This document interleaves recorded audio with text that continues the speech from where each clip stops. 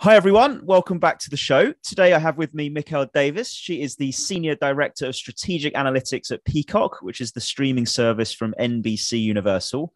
Mikel, welcome along to the show. Thanks for coming on. Thank you. It's so great to be here.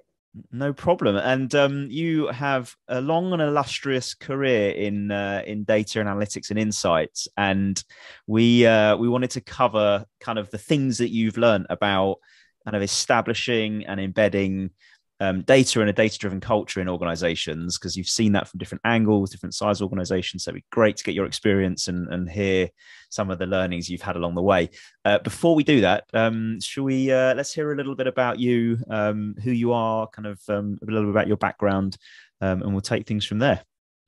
Yes, let's do that because I think my background is a good segue into why I love establishing data-driven cultures and organizations. So I began analytics about 12 years ago with an internship in digital marketing. And I really loved that. And it was my senior year of college because I was able to apply a lot of the things I was learning in college to that role. And it was like, it felt very real life, which I thought was Mm, great. So in school, I was learning about A/B testing and statistics. I was using SAS to write, statistical modeling code and things like that. And I right. had the opportunity to use that in that internship. So that's what really planted the seed in my interest in analytics. After that, I ended up pursuing my first full-time job at Accenture as a technology consultant. At that time, I wasn't completely sold on analytics. I knew that I liked it, but I also wanted to have the opportunity to try a lot of different things. And I knew being in the consulting field, it would allow me to do that. Within Accenture, I did have the opportunity to work on a couple different analytics projects. And again, I realized, I really like this analytics thing. So from there, I thought, it would be really awesome to combine two things that I'm passionate about. One would be analytics and data, but the other would be more on the personal side. I really had a passion for music. I grew up singing in choirs and playing classical piano. So I really wanted to figure out a way to combine the two. Okay. So I started doing a lot of digging in research, trying to find roles within music and analytics, and I just kept falling short. There was nothing there, and it was a little bit frustrating. And I was like, this is so weird. How was there no roles where I can combine the two things that I really love? And then I realized, in the entertainment industry as a whole, there wasn't a lot of opportunity where you could combine entertainment world and data. But I ended up finding a role at the Cleveland Cavaliers as a business analyst. That's our professional basketball team in my hometown of Cleveland, Ohio. And I was like, you know what? This isn't quite music, but it's close enough. It's a foot in the door in the entertainment Mm, industry. And it was my experience there that really planted the seed of, I really like being able to be in these environments where I can establish a data-driven culture in areas where it hasn't really been thought about or used mm, yet. So at the time, within the sports industry as a whole, using data to drive business decisions wasn't really a thing. It was pretty sparse. On the player side, it was a little bit more common because of the popularity of the Moneyball film and book. But on the business side, no one was really using it to drive business revenue decisions. It mm. was pretty up and coming. So during my time there, I spent time supporting revenue driving areas. So how do you build ticket sales? How do you drive ticket sales? How do you increase sponsorship sales? Things like that. And also supporting digital marketing. So I really enjoyed my time there. I really loved getting to know everyone there, learning about ticket sales, being signed with the sales leaders and understanding their pain points and using that information to help them make better decisions with data. Soon after my time at the Cavs, I decided to leave for a similar opportunity to work for Legendary Entertainment. And that was another situation where it was a brand new analytics capability that was being developed to essentially figure out ways to optimize marketing spend. So similar to the world of sports, data wasn't commonly used on the business side of film and TV either, Right. especially within the marketing world. A lot of times their marketing strategy was based on age and demographics. And our charter was to help shift that mindset to think about more so targeting folks based on their interests and their behavior. So we leveraged a lot of data from a lot of different data sources to identify very micro targeted segments that we could use to promote various films and TV shows. So I Right. thought that was really cool because we were able to, kind of shift the culture of not only Legendary, but as well as, the film industry as a whole to start thinking about things in a more refined way.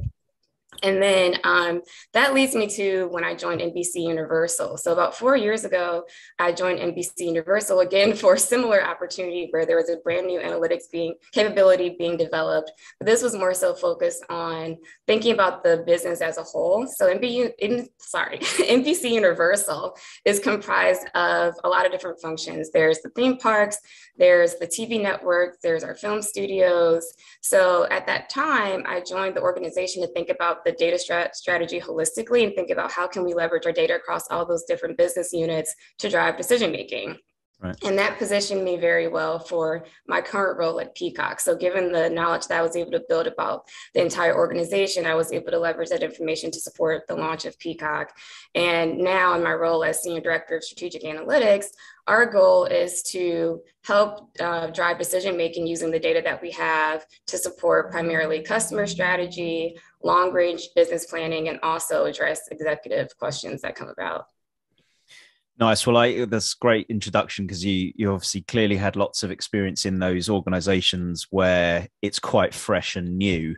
And there's a whole load of challenges I've seen that comes about even in organizations that have established sort of data functions and data initiatives underway. But there's something kind of quite special about, from scratch and sort of kind of greenfield.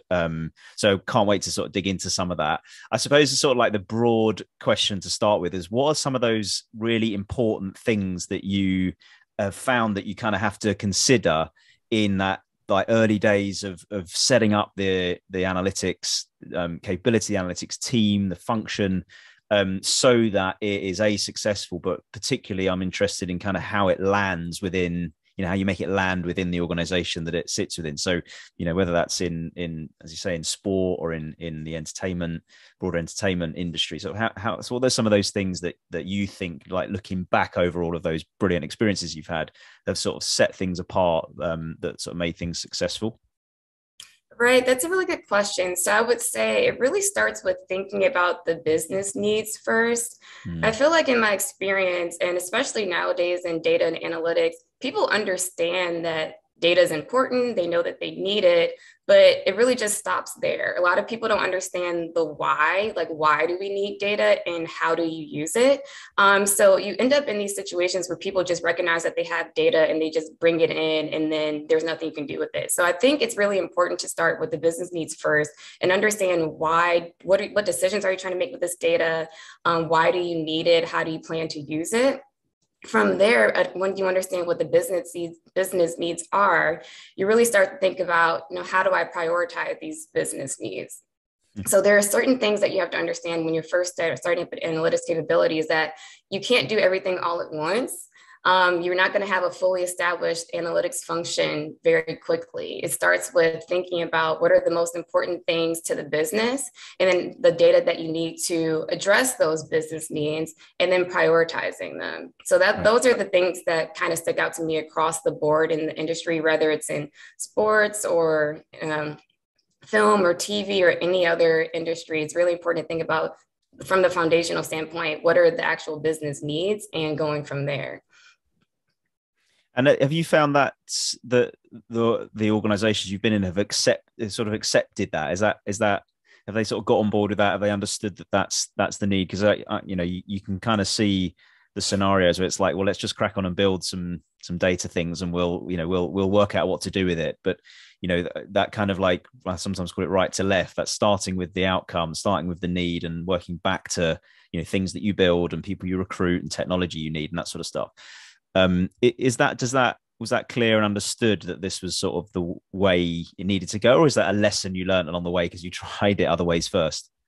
That's a good question. So it varies, right? I've been in some organizations where, it was really not understood at all, and you really had to focus on getting buy-in. And then I've been in other organizations where they had a really solid understanding of the importance of data, and they embraced it and loved it and had tons of questions. But in those industries and areas where it wasn't fully embraced, what I did personally was just spend time with my stakeholders, building relationships with them.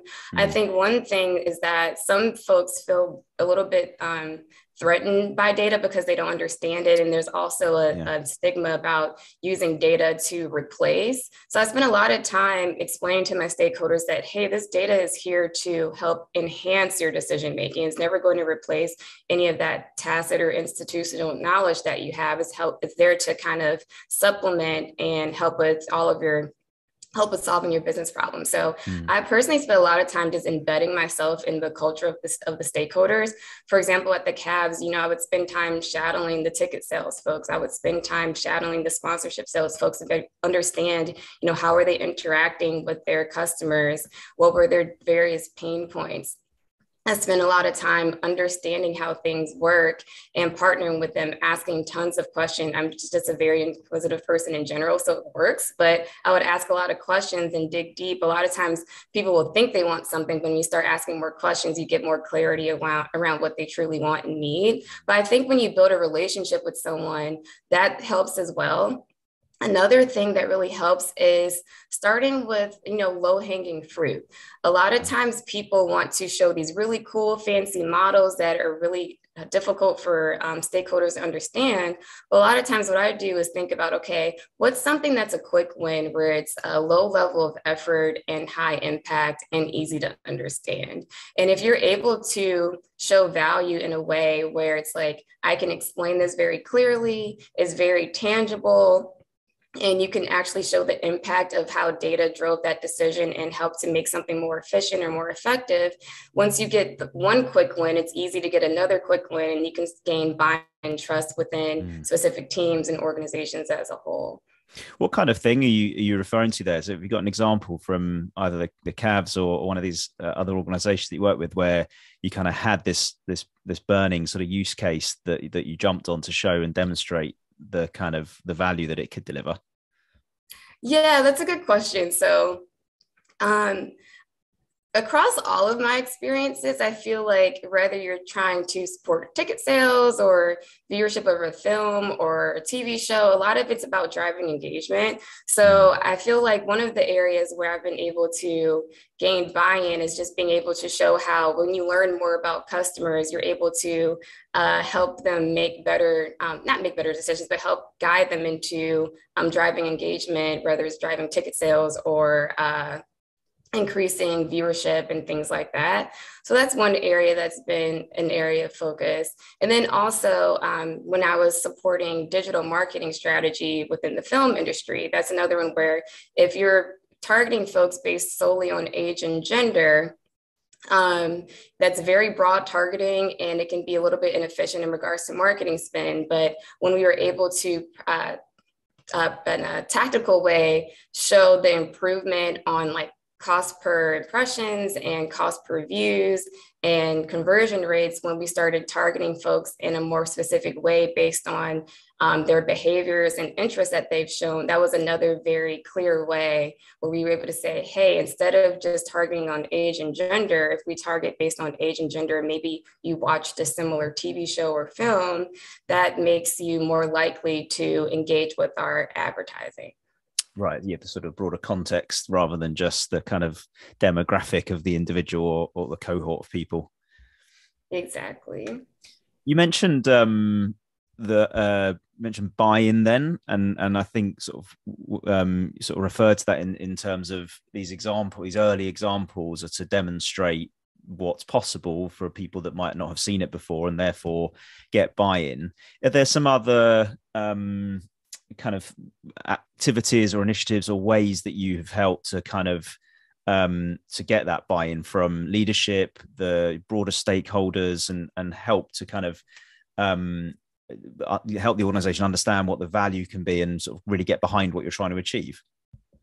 Yeah, I would say it's a lot of what I was mentioning before. The best ways to gain buy-in is to prove the value and to build relationships. So those have been the key ways for me to establish trust within the organization all the way up to the leadership level, because it proves that you have an understanding of the business and it proves that you actually care.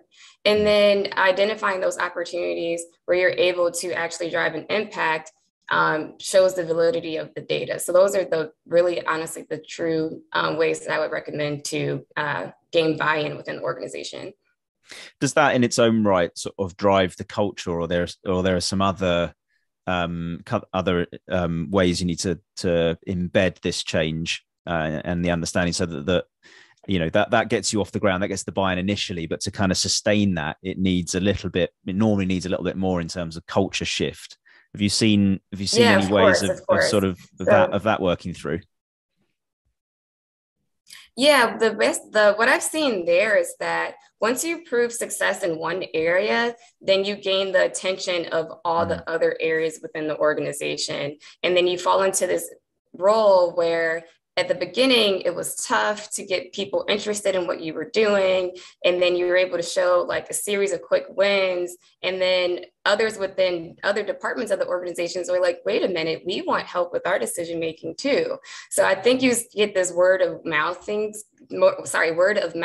going, where if you gain buy-in from one part of the organization, and again, remember I mentioned you want to start in like the most critical area that you mm, can. So if you're yeah. getting buy-in and respect from the most critical area of the business, then that's going to attract the attention of all the other areas of the business who want to use data to drive their decision making as well. And then I would kind of repeat that same process where it's like, what are the low level of effort, high impact projects, and then you kind of expand to, high impact and medium effort, high impact and high effort, start doing that type of growth within each of the departments. And I think Yeah. that's the best way to gain buy-in, is like one by one, trying to implement analytics and drive value instead of trying to immediately embed in every specific function within the organization. You really have to think about strategically, how do I scale up in a way that's most effective for driving the business overall?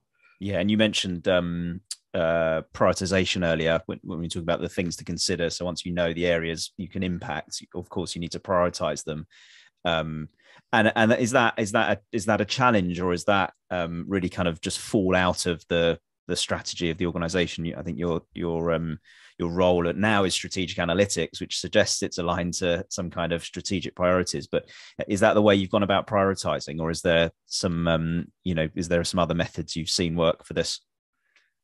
Yeah, that's a really good question. So, especially with me supporting strategic analytics, I think it's important to think about like what are the overarching goals of the business, like from the top down, and from there you can determine, what are the functions where data can support those questions and initiatives, Mm, and from there you think about what data do I have to support those various functions and initiatives, and how can I leverage it? So there will be situations where data could help this, but you don't have the data.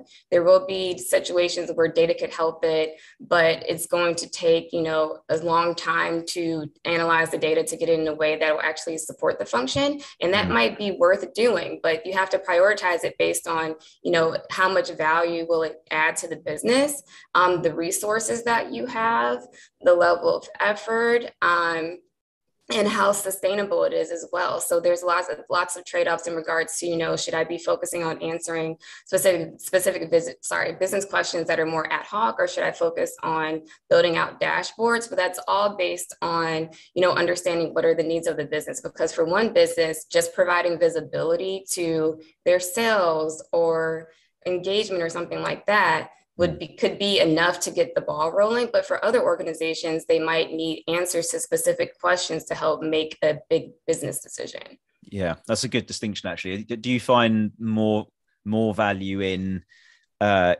enabling the organization to continually ask questions, on their own or hands free, or is it this kind of have a question, ask the center will provide the analytics and the insights so that you can make that decision? Do you know what I mean? So sort of like democratize it, or keep it kind of within a function that can provide a service to people to help get those insights and answer those questions. Right. I would always prioritize democratization because the more things that you have automated, the more you have time to focus on those bigger strategic things. But they're both really important, and they're both going to involve you still having an established relationship with your stakeholder. So even if I create dashboards where you can self-serve it, there's always going to be questions about those dashboards. And that gives me the opportunity to answer those and help you think about the most efficient way and effective way to use the dashboards. So democratization is always going to be really important, but it's kind of like recognizing you're always going to get these ad hoc questions, and supporting both, I think, is really important. Yeah, no, really good. And that leads me to thinking about, how you set yourself up. So, different ways of structuring the data team, the individuals that are working on data, the individuals that are sort of interacting with data and insights.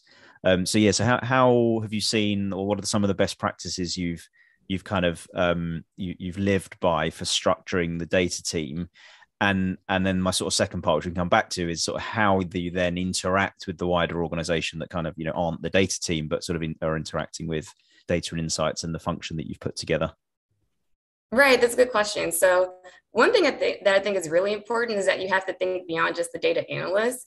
So when you think about setting up a data function, you need data engineers to make sure the data is clean. You need the data analyst to analyze it, and you need data governance to make sure that everything's privacy compliant and there's no issues on that end. So I think those are like the three main areas that you really need to make sure you have in a solid spot, because if you have data that's not clean, the data that the analyst is analyzing, is useless.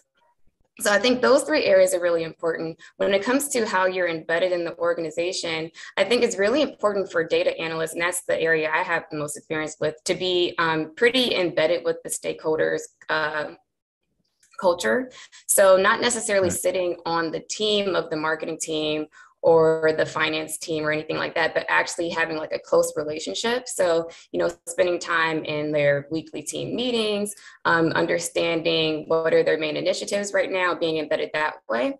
When it comes to data engineers, they don't necessarily have to be embedded within a specific organization, but I think they have to have a pretty solid relationship with the data analyst, because they need to make sure that the data is structured in a way that the analyst can use and then analyze and solve the problems for the stakeholder.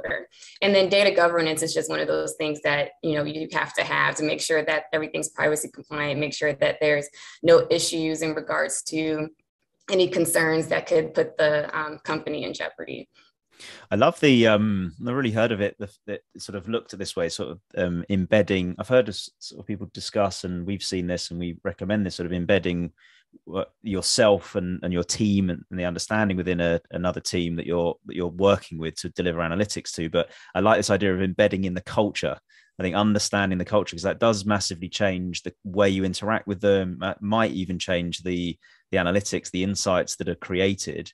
But yeah, embedding in the culture, the team meetings, the projects they're working on, seeing them in action. I think you mentioned, you sat with the ticket sales team, at the start of this, in one of your roles, and I love that idea of getting involved in the culture of the teams and the teams that you're either serving or working with. That's a really nice way of putting it. Cool. So cool. Yeah, we sort of talked about what we've done. We've talked about kind of the things to consider, which I love. Your sort of like outcomes driven, the ways of getting buy-in, building trust, proving sort of credibility. You talked about some of the best practices of setting up the team, but I think like where this sort of really hits home is the kind of use cases that demonstrate the power of analytics. And I know we touched on some earlier about some of the sort of tactical wins that you've done early on to demonstrate, to sort of get off the ground, get people bought in, understanding. But it'd be great to hear some examples from your past of kind of some of those use cases that have really driven some success, and some of the areas within some of these new departments that you put together have sort of helped to move the dial, I guess, for those organizations. Can you give some examples there? Yeah, I could probably speak to a couple in a high level. I can't really speak to much in detail, but For sure. it's cool because once you have the skill set of analytics, you can use it across industries and to support various different things. So I've had the opportunity to leverage data to help in the greenlighting decision-making process. So that's the process of determining if you should acquire a specific intellectual property to then develop into a film or a TV show. So that's been pretty cool to leverage all the data that we could have to support that. Also in regards to, you know, driving ticket sales, thinking about the best way to promote a specific game. Should you be advertising the player, or should you be advertising like a specific ticket sales offer? Should you be advertising the specific like giveaway that night? So I did a lot of A/B testing in regards to what's most effective for driving ticket sales revenue in that way. And also just thinking about how to drive engagement with ads. I think thinking about, you know, if it's based on how the creative looks, based on if you're featuring the talent of a specific film or TV show, based on if you're promoting, what's an example? I'm trying to think. There's various cuts of trailers that may be more effective in targeting specific audiences. Right. So a lot of in the digital marketing that I was doing, it was thinking about, or not even thinking about, it was actually real time testing out how did engagement improve based on if we showed someone a trailer that's formatted in various different ways, and recognizing that, you know, one cut of a trailer might work well for one particular audience, but for another audience, it might be a different cut. So there was a lot of real-time optimizing of digital marketing campaigns to help drive engagement on the platform based on, you know, if we were seeing our marketing spend become more efficient. Cool. No, well, some certainly some consistent themes there of you know, using some good solid insight to help shape the business that you're working with, and sort of really understand the consumer, understand the customer, understand the end product, and make sure it's positioned in the best way. So some really good examples there. What I suppose, just to kind of wrap up, like what inspires you most about this kind of industry? What inspires you most about, what do you love most about being in the kind of data and analytics space? So you clearly spent a lot of time in it. I love working in data. It's really funny because, and I feel grateful that I was able to fall into an industry and career that I love just so early on, right out of college. But it kind of feeds into just who I am as a person. I'm a very inquisitive person, and I love researching. I love digging into things, and I love helping people. So I've been able to use data, me being a very like logically driven person, to help people. So that's what really drives my passion with analytics. And it's been a situation where I can help people do a lot of different things, whether it's to help drive revenue, whether it's help to make, you know, big strategic decisions, whether it's help to make marketing spend more efficient. It's like I've been able to use data in a lot of different ways to help make better decisions. So that's why I'm really passionate about it. And I love that I can apply it in any area. Great. Well, it's great to hear from someone who's who've done, you know, tried and tested over and over again in lots of different places, because I think it sort of proves that the method and the approach and the best practice that you've sort of been through and learned and embedded within organizations is then successful, and you've moved on to other places to kind of go and do the same thing. So look, really appreciate your time on the show. Thank you very much for coming along. All right. Thank you for having me. Great. No worries. And thanks everyone for listening. I hope you enjoyed that, and we'll catch you again soon.